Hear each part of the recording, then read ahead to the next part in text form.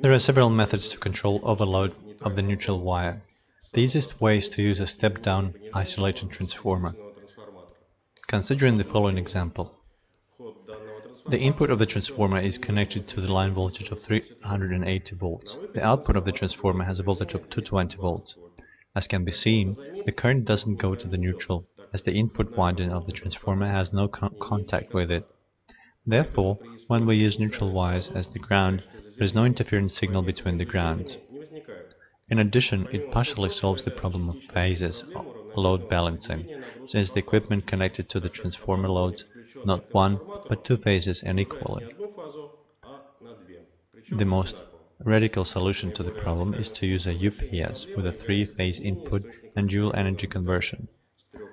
Since virtually all of these UPS have at least 6 pulse rectifiers in the input, they don't straighten the phase but the line voltage, and the neutral is not loaded at all. Three-phase UPS not only relieves the neutral wire, it also reduces the distortion of the current wave formed due to the elimination of all harmonics divisible by 3.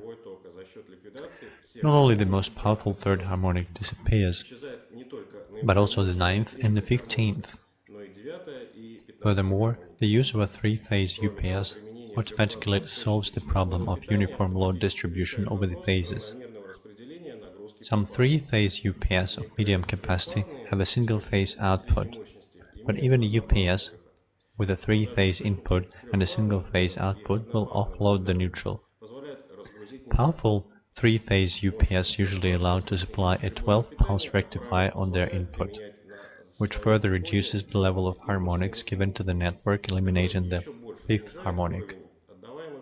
They also reduce the required power of diesel generators, powering the UPS, if it is available in the uninterruptible power system.